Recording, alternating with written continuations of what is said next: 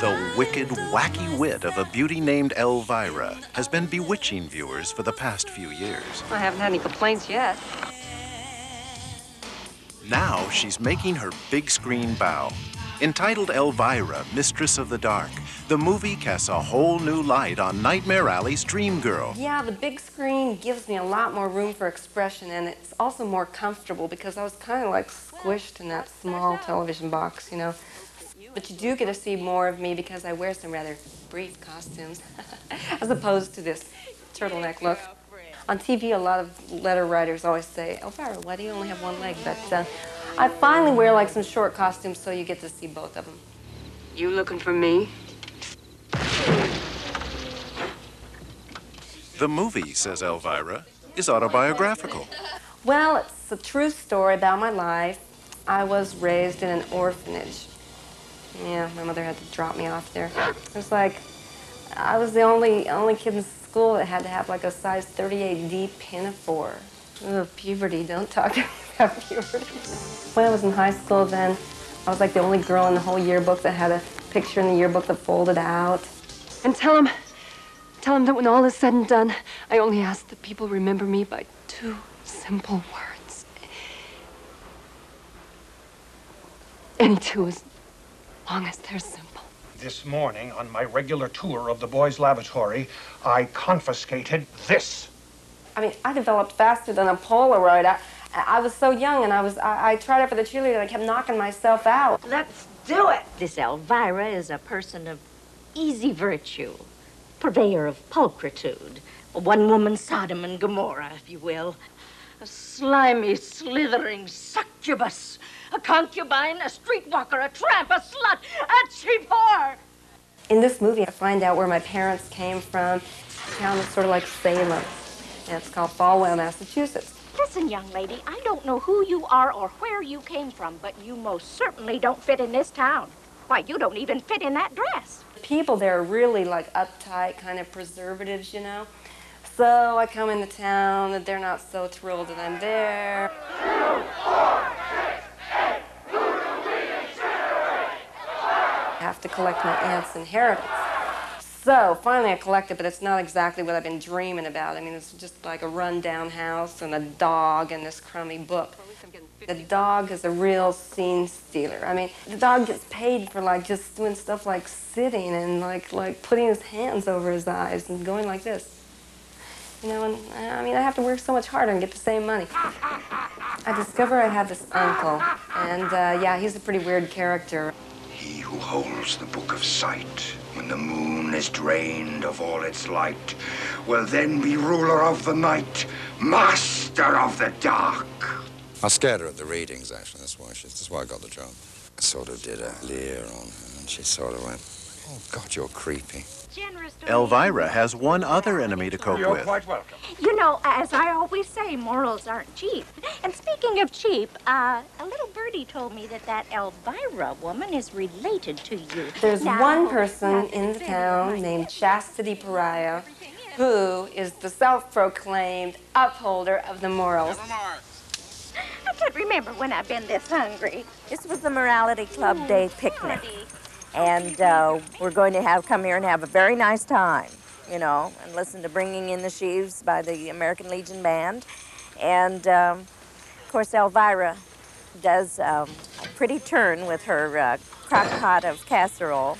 The crock pot turns out to be an aphrodisiac, so the town council gets into a pretty pickle. Oh, boy. Am I a horn dog? The Elvira world is a rather specialized one that has, she finds weird stuff attractive, and she finds strange stuff funny. Roger Ebert called me a cross between Mae West and Vampirella. I think of myself more as a cross between, Anne Margaret and E.T. As odd as the character is, and as much of a character as it is, she's still very human and vulnerable. And that's what really, I think, attracts all sorts of people, really. She has fans from 6 years old to 90 years old. A lot of the plot depends on magic and fire and demonry and things like that. It's It's not as easy as it appears to do that sort of thing.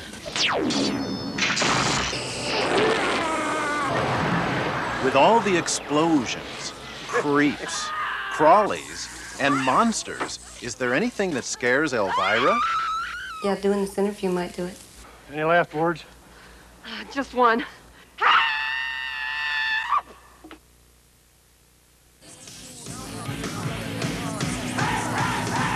When the sultry siren known as Elvira makes her big screen debut, she'll introduce a bizarre new star car. Hop in, sailor. The movie is Elvira, Mistress of the Dark. The car is called the Macabre-mobile.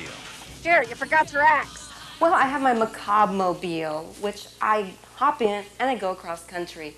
And of course, it's a beautiful, refurbished 1958 T-Bird, my favorite car. And we put a little, a few spikes on the dashboard, which is really like gnarly if you're in a collision and you hit your head on the dashboard. And a few skulls and crossbones on the wheels and on the steering wheel and some barbed wire around the rear view mirror. Yeah, we took sort of an ordinary car and then I used a chainsaw and cut off the roof first. And then we put the spikes and the leopard seat covers on it. I have this thing for skulls. I don't know what it is. It is, in general, the car that one would expect Elvira to drive, and was crafted and realized to such perfection by our crack transportation department. We sent them on a grand 1958 black T-Bird hunt. It's really hard to turn the steering wheel. It's a really old car, so I'm kind of swerving all over the place when I drive. Would one of you big, strong men mind giving me a little push? It has been hauled through the streets and created quite a sensation, as you can imagine. Yeah, people kind of noticed it.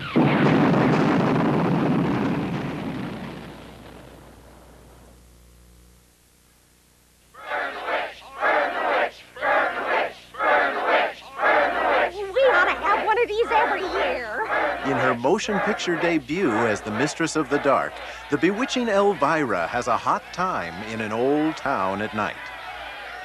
Her mortal enemy is Chastity Pariah, played by Edie McClurg. Well, I'm the moral leader of Falwell, Massachusetts. I am the president pro tem and for all eternity of the Morality Club. Chastity, the picnic's a great success. Yes, I think it's something we can all be proud of me for.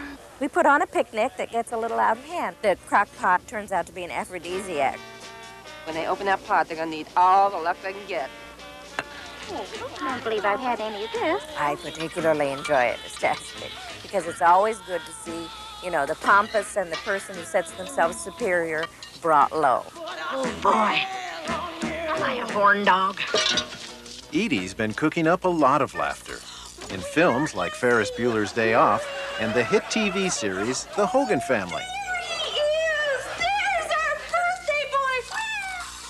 I'm a lot different from all of my characters because many of them are quite extroverted and, bossy. Not that it's any of my business, but then, of course, everything is.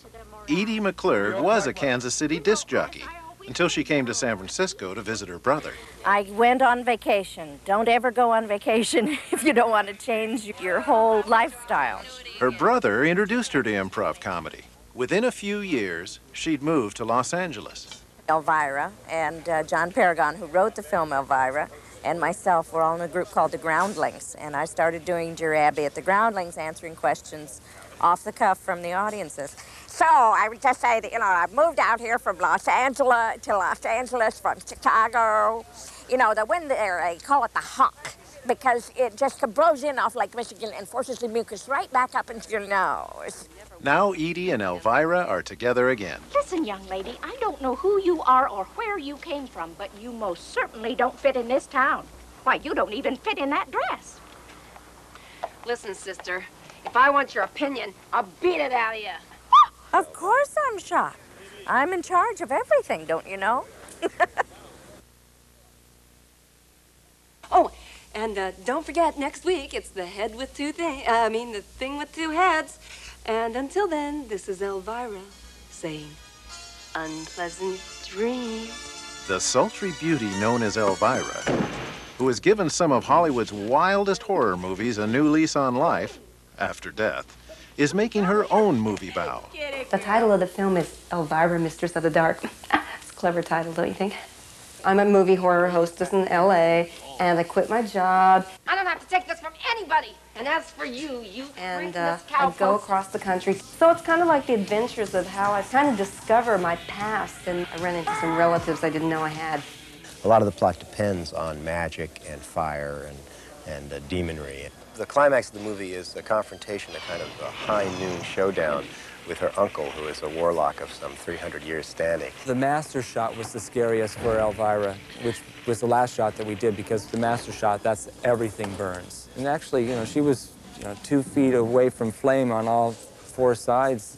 She was really in a precarious situation. And I said, you are getting the hell out of here as soon as the first explosion goes, because otherwise I'm going to run right through you. And she went, oh, you wouldn't. I said, yes, I sort of would. The notion of combining Elvira's wacky world with high-tech razzle-dazzle was advanced by film executive Brandon Tartikoff. I think the secret of Elvira's appeal, beyond the obvious, is that she's somebody who says what she's thinking almost at all times. Doesn't matter if you're a kid, a teenager, or a repressed adult, you wish you could say what's on your mind, and she does. Bloody Mary. No hard liquor served past 8 o'clock. Do you want a virgin? Maybe, but I'll have a couple of drinks first. We get to live her world for about 100 minutes, and that's kind of fun, and it certainly presents Elvira in a way that they haven't seen her.